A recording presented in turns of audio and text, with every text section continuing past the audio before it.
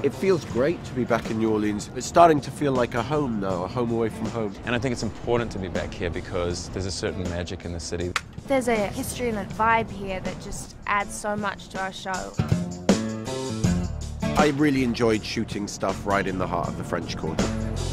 When we shoot near Bourbon Street, that's a lot of fun. Far too much cacophonous decadence happening. Because you can just walk out on the street and be entertained.